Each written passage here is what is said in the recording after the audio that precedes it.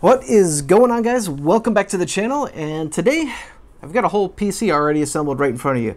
Well, this is actually a PC that I assembled for a client about 3 years ago, and they've reached out to me saying that it's having some overheating problems and wanted me to take a look. So I'm a nice guy and I figured, well, maybe a good opportunity to make some content. So here we are. Let's go. Alrighty, so as mentioned, the client says that this PC is overheating or causing a lot of heat in general. That remains to be seen exactly what's going on. I did ask, do we have any sudden power shutdowns? Did we have any weird smells or noises? None of that. Basically, we're concerned with the amount of heat coming from around the graphics card area. I don't know if that meant that they were actually taking off the side panel and like putting their hands in and around it, or if the graphics card itself was measurably going very high in temperature and causing performance related issues. Again, that's probably all the stuff that we're gonna have to test here independently. But the main thing here is we're gonna have to try to recreate the problem that they explained to me. So what we got here is I didn't want to take off the glass side panel just because normally that is how the state of the PC would be when they're using it. So I want to keep it as baseline controlled as possible and just see what we can recreate based on what they've told me so far. So what we're gonna do here is just get all set up. I'm going to grab some power here. We're going to plug everything in. I'm going to get a little monitor, portable monitor here set up right here on the table, and we'll take a look at what's going on. I'm going to give this PC a boot. Okay. Looks like we got all fans spinning and lighting up. I'm going to come around here to you guys and see what we can see. All right, we got a post and we are booting into Windows. Excuse the glare a little bit on the side of the PC. Again, we want to try to troubleshoot it in its native state, being that he's operating with the glass panel on, so we're going to get that checked out as well. Alrighty, we are in Windows, and one thing I'm noticing with the PC is it may be that this glass is slightly tinted, especially in the front, but it's not really that dark. And it seems like the lights on the fans, these are an up here 6-pack that I installed about 3 years ago. They are starting to look pretty dim. So I'm wondering, I mean, that's obviously just aesthetics at this point, but I'm wondering if, you know, the fans are performing okay. I can feel a fair amount of air coming out the back. So I don't think there's any issue, at least with the fan motors moving air across the system. But the main concern here is making sure that everything is operating as it should. So let's take a look here and start doing some tests. Alrighty, so what we got here is just a readout of our current running temperatures and clock speeds. So I want to look at the CPU first just to see. Yeah, pretty darn chill right now at idle. 23, we're basically at room temperature. Yeah, nothing wrong there at all for sure. And then the GPU I also want to take a look at too, just to see where it's at. Here we go, GPU, we're currently at about 33 degrees Celsius. Nothing really standing out here for me so far, but again, that remains to be seen. Let's throw some benchmarks at it. Okay, we're gonna be opening up Cinebench here. I'm gonna leave hardware info up just to monitor temperatures as we run this. I guess we'll do a 10-minute thermal throttling test just to let it run for a good while and just to get a good read on the system and go ahead and start it up. Yeah, that's extremely chill. It's not even really moving. We're at 46 degrees. We'll let that go for a little bit. We'll circle back on this in 10 minutes and see what the CPU looks like, just to make sure that the CPU isn't contributing to any type of temperature increases that they've mentioned.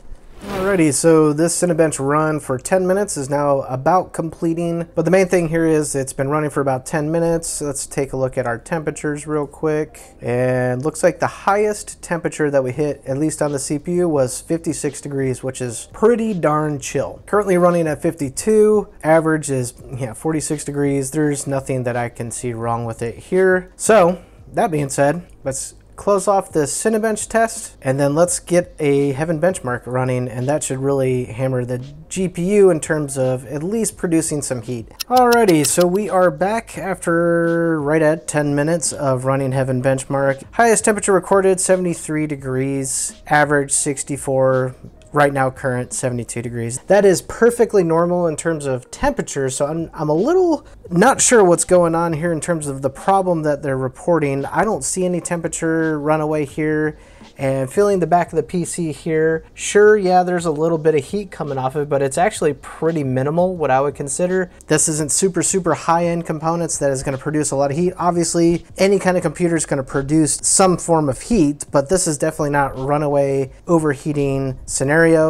So let's do this. Let's keep Heaven running and really just try to slam it with all kinds of heat. And let's open up Cinebench again and run that while we're running Heaven benchmark. So we're gonna have a very high load on the CPU and the GPU at the same time. Basically, your worst case scenario, obviously it's very, very unrealistic in terms of real world scenarios, but we're gonna just do this just to see if we can generate any kind of runaway heat scenario, because right now I'm not seeing it. All right, just make sure Cinebench is starting up, okay. And then we still got Heaven running, and we've got HW Info 64, CPU temperature is starting to climb up. Let's see if we fully can saturate this case and see if we get some type of hardware related heat issue that I'm really failing to find at this point. Alrighty, so I'll move back here so you guys can see me as we talk about what is going on. So, as a recap, we've got the PC right now under full tilt load. Actually, it's 100% everything. We've got still Cinebench running at the same time as Heaven looping, and I'm looking at my temperatures here, and let me grab my mouse actually. But what we got here is, you guys probably aren't going to be able to see this, unfortunately. We are sitting at currently 59 degrees on the CPU. The highest temperature it saw was 65 degrees. And for GPU, highest recorded temperature 71 degrees and 68. So even through saturating the interior of the system a little bit more with heat, it's definitely pulling out heat. Me standing behind it wouldn't be comfortable if you're standing or sitting near it for long periods of time, especially under heavy use like gaming or whatever. But I mean, yeah, if you don't have a well ventilated room, this will start to climb up and get warmer and warmer and warmer, and it's going to act as a little bit of a heat source for the room. But that is considerably normal, and what we see here is more than just normal. Actually, I'd say we have pretty good looking temps. I do have a laser thermometer. I'm just going to kind of point it near the exhaust vents of the GPU, and just to give you a fair idea of how it could heat up your room. Although you probably can't see this, I will try to put that close to the camera. I don't know if that's going to be visible or not, but it's reading 101 degrees. Let me do it one more time just in case you guys didn't see. Yeah, now reading 102 degrees coming off the back where the GPU is. So that's 102 degrees that is exiting the PC. Again, obviously being electronics produce heat. We definitely, are seeing that right here, right now. But it's nothing that's runaway. We're not thermal throttling, and it could run like this honestly probably the entire day without an issue. Obviously, it might make your room more uncomfortable. Well, maybe you guys caught it earlier. I sure didn't, but I'm glad I looked at it again.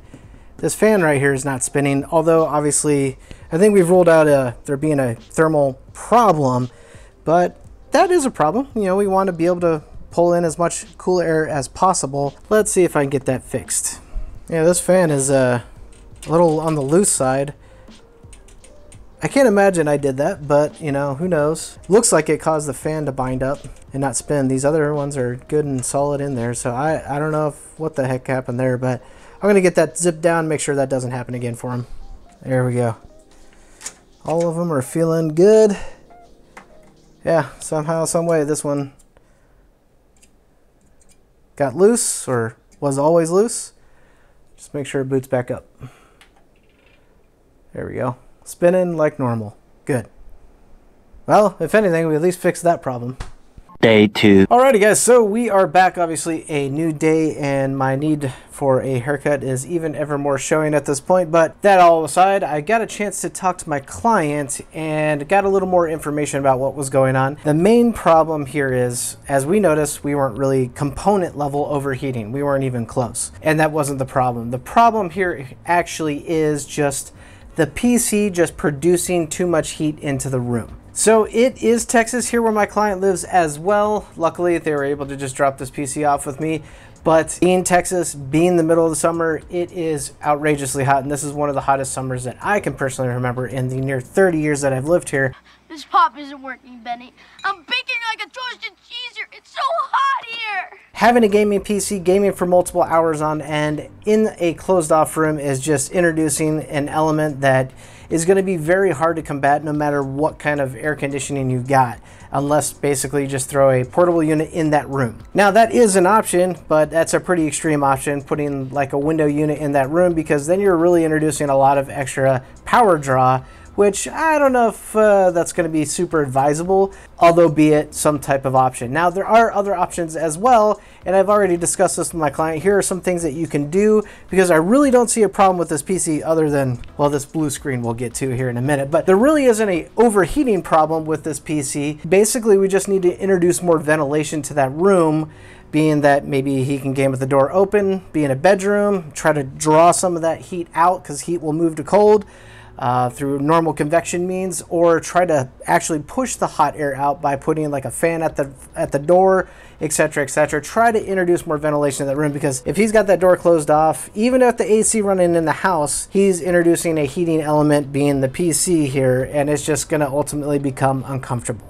So unfortunately, I didn't really have anything other to say to my client other than, I'm sorry, but this is kind of just how it is. But I got to thinking, well, maybe there are some things that we can do with the PC that can reduce some heat.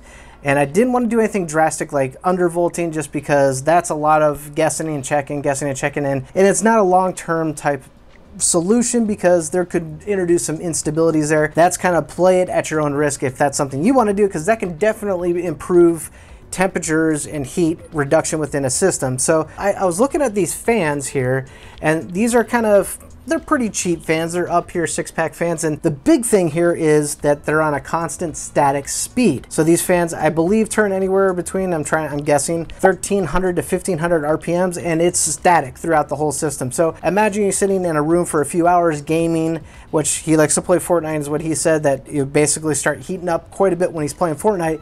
1500 RPMs worth of fan exhaust just blasting for 3 hours, yeah, it's gonna get hot. So I thought, well, there could be an option where we could get some different fans, and it's not gonna reduce the internal temperatures of the PC, but we could look at running the fan slower to reduce the amount of volume of hot air exhaust into that room. So that's what we're going to explore here in the remainder of this video. I've got some new fans here. This is from Easy DIY. I just went on Amazon, found a 6-pack that I could basically do a full swap and replace. I think they will look a little bit cooler in terms of aesthetic, but the big thing is this has a speed control. They can go all the way down to 500 RPMs, which is going to drastically reduce the amount of air volume coming out of the PC, but then again is going to raise temperatures in the PC. But we'll test that. We'll see if that's okay. I think based on our previous tests, the system doesn't run terribly hot to begin with, internally anyway. So I think we'll be pretty fine with putting in some fans and at least giving them an option to lower the fan speed to reduce some of the hot air that's coming out of the PC and ultimately heating up his room.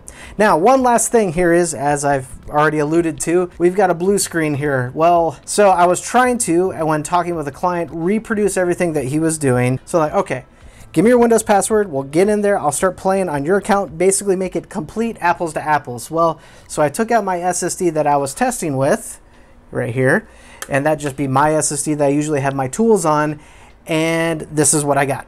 So I swapped out his old, put mine in, did some testing, and then swapped his back, and boom.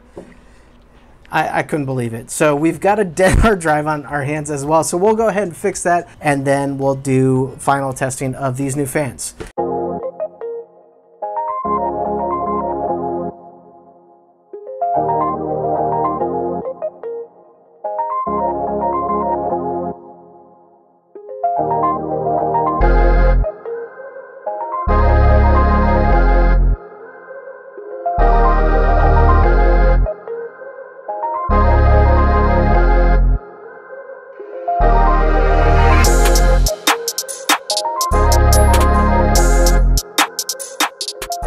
Alrighty, so we've got the new fans in, and man, they are looking so much better than those old dinky fans. Those things were definitely probably worn out and time to be on their way out. But we've got a remote here. Obviously, just got to set on the default RGB. We can do all kinds of light settings, so he can set it whatever he wants. But the main focus here that I'm concerned about is we've got a fan plus and minus configurable button to increase fan speed or lower it. And like I said, the idea here is if we lower the fan speed, it's lowering the amount of volume of hot air that's entering his game room, and ultimately hopefully keeping the room a bit cooler. So I just want to see, I think we're on lowest, so there's a 1 notch up, and there's another, I think there's only 3 settings. Yeah, that's it. Get my mic up there just so you guys can hear it, but There's high, medium, low. So even the highest is actually pretty quiet. But the good thing is we've got them all synced up, and I really can hardly feel any air coming out of the back now. So the idea here is we want to be able to test that. So we want to see how much the components internally now are going to heat up because we don't have as much volumetric air exiting the PC. So let's put the PC through some of the same benchmark tests to see if this is going to be too low of a fan speed to keep things cool, or if it's going to be just right to keep the PC internally just fine in temperature, but also his gaming room. Alrighty, we have just officially ended our last Cinebench run. It's still concluding. So with everything still running, the highest temperature that we came up to on the CPU core package was 73 degrees, currently running at 71. And previously we were getting about 65. So we have come up in temperature, but nothing dangerously high. Obviously 70s when under full tilt load, I'd say is pretty normal, not anything to be afraid about, and that is good because that allows us to run the fan slower, produce less heat into our room. So let's see what the GPU got up to. That one I'm just ever so curious about. So GPU's top, yeah, wow, actually I'm surprised. You know, actually that kind of makes sense too because the GPU is running its own independent fans that are variable by temperature. So we do have a fair amount of heat kind of leaking out about where the GPU is installed on the PCIe expansion slots, but not as much heat coming out here at the back fan. So that's in effect what we wanted, right? We have heat being produced into a room while gaming, and I can feel it right now. We're still running through the test, but we're on low fan speed now. The idea here was get some fans that had some variable control that we can kind of override, and that was the big thing, is being able to override something like a PWM control fan where as temperatures rise, the speed increases. Now obviously you can control that too with a fan curve in your motherboard, but the thing was that we didn't really have that. We just had a static speed fan before, which we've now thrown in the garbage, that was running at 13 to 1500 RPM. I wanted to be able to repopulate the system with another 6 fans since that's what he had before. And we've, I think, one, accomplished a lot better aesthetic, but two, because we're kind of doing the same thing and we don't have enough splitters and all that stuff, it was just easier to buy a setup that has a remote like this that allows me to just manually go in here and increase or lower fan speed, which this is what I'm basically going to tell the client. This is about the best I can do for you, other than you keeping the door open, allowing a little more ventilation in the room, lowering your AC in your house. Obviously that's going to cost money. Running a fan to push the air out of the room, again, that's going to cost money. I think this is probably the most budget way to do it because these fans don't draw a lot of power. And the main thing here is me standing behind it still at running full tilt. I don't feel anywhere near the amount of heat coming off the system like it was doing before. So I'm wagering on this being mission accomplished. So obviously this was a bit of an adventure, guys, a little bit of a different kind of format of a video where we've took back a client machine and tried to introduce some elements to help them lower their temperatures in their gaming room to be more comfortable while gaming. There's obviously some things to do that we've already discussed. I think ultimately what we're landing on here is probably going to be the best for them. So hopefully you guys found this video informative in that fashion. So if you're running hot in your gaming room, at least you know you got some options. Thanks for tuning into this one though, guys. I appreciate your time and I will catch you in the next one.